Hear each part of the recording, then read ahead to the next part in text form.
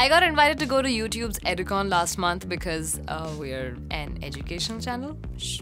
I got to meet a lot of amazing creators and stay in this beautiful room on the 23rd floor of a 7-star hotel. At the conference, I kind of felt inadequate. There's Roshni, who with exam fear has made over 6,000 videos and helped thousands of kids get through their curriculum. She even received a shout-out from a board exam topper. Then there's Vitamins 3, who makes awesome videos explaining different concepts related to women's health and feminism. Rachna, who cleared the CA exam in her first attempt and now helps others do the same. Taskeen, who makes videos about personal finance and career advice. And Niharika, who teaches people to become excellent communicators. Now, I was a little unique on the panel because those ladies actually knew what they were talking about. When I begin working on a new video topic or a review for a phone, my starting point is much lower. But there are several things I've picked up in the year or so that this channel's been around. Things that I had no idea about when I started out. Lighting, green screen, what processor is the fastest, how megapixel count is and isn't important, and that Realme and Redmi are not the same thing. And all that, along with the general inspiration from EduCon, got me thinking about how we learn. For example, Snapdragon 855 is the most powerful mobile processor available for Android. When did you and I know this? Is this conceptual knowledge or have we just memorized it? How important is the knowledge of the number and the configuration of the course with respect to what I'm trying to convey on this channel? And how does this information organize itself in my brain? Let me try and work it out. Snapdragon's 8 series is its flagship line of processors. I know this because I've reviewed several phones with the 845 and 855 processors. Now 855 Plus must be better than 855 because the symbol plus points to a concept called more in my head. At Qualcomm's launch event, they talked about the core configuration. A prime core, 3 performance cores, and 4 efficiency cores. I can just about remember this much from December. And here we hit the limits of my knowledge. I don't really have much more of an idea about this. There are certain facts I could look up, such as the speed of each core, but my brain has so far deemed this knowledge unnecessary for my day-to-day requirements. The brain has 80 billion neurons which network with each other, forming trillions of connections that help us remember and relate memories, ideas, and concepts. By the very act of talking about what I already know, I'm reinforcing these pathways, which in turn may make it easier to absorb more details about the same topic once I encounter more information. Now think of an engineer at Qualcomm who designs these chips. The knowledge I have must be absolutely second nature to her, as deeply ingrained in her mind as the sky is blue. And she must see soaring levels of details that at my current level, I couldn't even comprehend without extensive study. From the Qualcomm engineer, let me segue to Michelangelo Baitio. Yes, this long-haired metal god is what's known as a virtuoso, at such heights of technical prowess in his field that even with the utmost dedication, few would ever be able to match him. And this is what his music sounds like.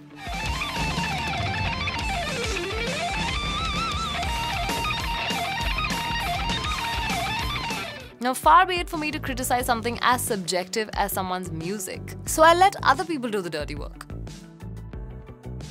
It is in fact a common criticism of virtuosos. They get so caught up in the technical details of a performance that they ignore what some would say is more essential to art: emotion, feeling, and creativity. Now, how many of you have heard the term jack of all trades? Sounds somewhat positive until you get the rest of the phrase. Jack of all trades, master of none. The existence of these two personalities, jack of all trades and the virtuoso, points towards the limitations of the human mind. Despite whatever the pseudo-religious books say about using just 5% of its capacity. Yeah, only part of our brain is accessible to conscious thought, and for a pretty good reason. We need the brain to work in the background, maintaining the processes that allow us to balance, to breathe, and maintain some kind of sanity. It takes time and a lot of repetition for us to build the neural connections that grant us knowledge and skills. Let's quickly exercise that.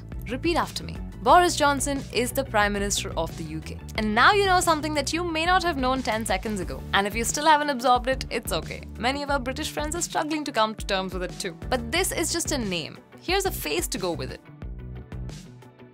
Human beings are good at remembering faces, because we're social animals. So this is easy. Next, his age. Then his education.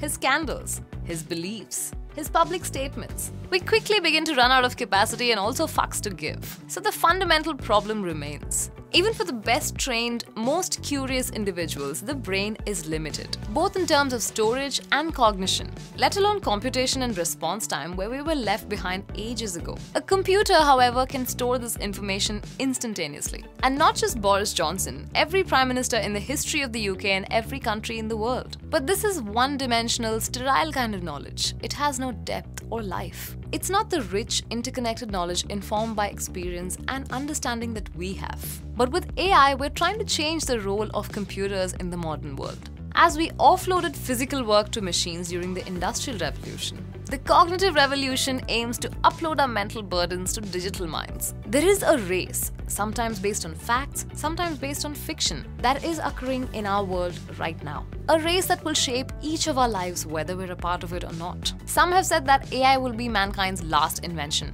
That an AI program that can improve itself faster than its human creators will eventually be set in motion and grow to become the dominant intelligence of our planet. In Elon Musk's words, humanity would be relegated to being the biological bootloader from which AI creates itself, regarding us in terms of intellect the same way as we might regard ants. So what can we do?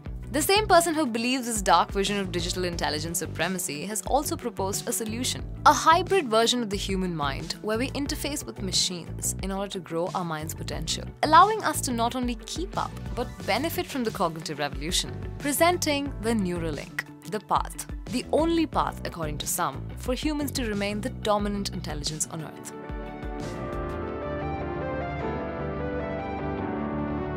Elon Musk is that crazy billionaire supervillain of our world who's trying to overcome humanity's biological limitations. He was one of the co-inventors of PayPal and has gone on to start companies like Tesla, SpaceX, and is behind the exciting but dubious plans for the Hyperloop. His most recent leap into the future is the Neuralink, a brain-machine interface. I won't go too deep into the details, but essentially, it allows to put up to 10,000 electrodes into the brain which will collect signals and feed them into a processor which can decrypt their meaning. According to Elon Musk, this is 1,000 times more electrodes than any other FDA-approved process today. But take that with a pinch of salt. He has a history of making tall claims. The threads they're using are thin enough that you can pass them off as hair. So maybe you can sport some cool RGB hairstyles in the future. Of course, no human being is capable of putting 10,000 electrodes into your brain with such precision. And for that, we have this evil-looking robot. You really better hope no one pulls your hair once you've gone through this procedure. Or maybe you will wear a protective cap on top and those awesome powdered wigs from the Victorian era will make a comeback.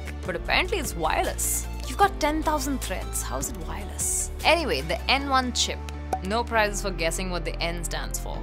The N1 chip is the main processing unit which will register the spikes of current coming from your brain and try to figure out what exactly you're trying to do. Best of luck. Sometimes I can't figure that out myself.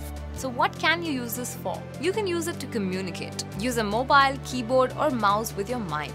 You can use it to control a robotic arm or control a mobile chair. Now, the first time someone tries this, they won't get it right. But the assumption is that since the brain is plastic, you'll be able to adapt and figure out how to use the devices over time with a greater and greater degree of control. A lot of this is already possible with a 100 electrode system called the Utah array, but the improved resolution and portability of the Neuralink might make it far more useful. In the beginning, they will target the centers of the brain related to spatial awareness and motor functions, since most of the medical uses are related to helping people who are paralyzed. The proposed uses are partly motivated by the good of humanity and for the technology to get funded, become mainstream and a regular part of people's lives. But this statement at 6:02, this is the endgame. But I think even in a benign AI scenario, we will be left behind.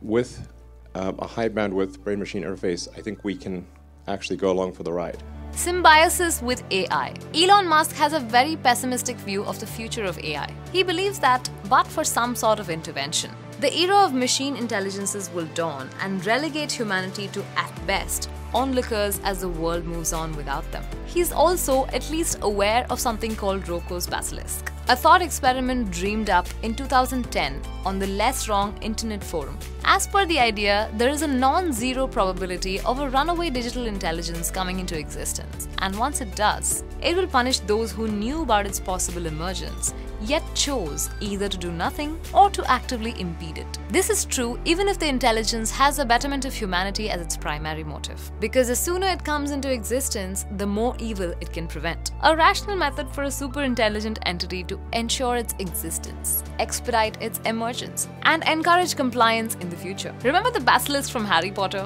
If you looked into its eyes, you would die instantly. Well, the user Rocco's post was called a basilisk because the knowledge of this is enough to make you a part of this dangerous game. Now that you know about Rocco's basilisk, you have a decision to make. one that may determine your fate for all of eternity. It would be a trivial problem for a superintelligence to trap your consciousness in code and torture you for centuries. Just saying. But there are several convincing rebuttals to it that I'll post in the description, though I'd suggest erring on the side of caution. Anyway, Elon Musk thinks that by hooking our minds to computers, we can augment our minds to the point that we co-evolve with AI, always remaining in control, connecting up to not only the spatial and motor regions of the brain, but also the parts responsible for vision, hearing, learning, pleasure, pain, and every possible sense that is available to us in our subjective experience. In the future, all of that could be encoded and stored. Now, if there is enough detail there, do those codes and algorithms become us? Are we anything more than the thoughts, feelings, and images that flit across our consciousness? This constant feed of stimulus is who we really are, isn't it? Perhaps we'll not require traditional teaching anymore. We could acquire knowledge as easily as installing a program. That kung fu scene from The Matrix could finally become reality.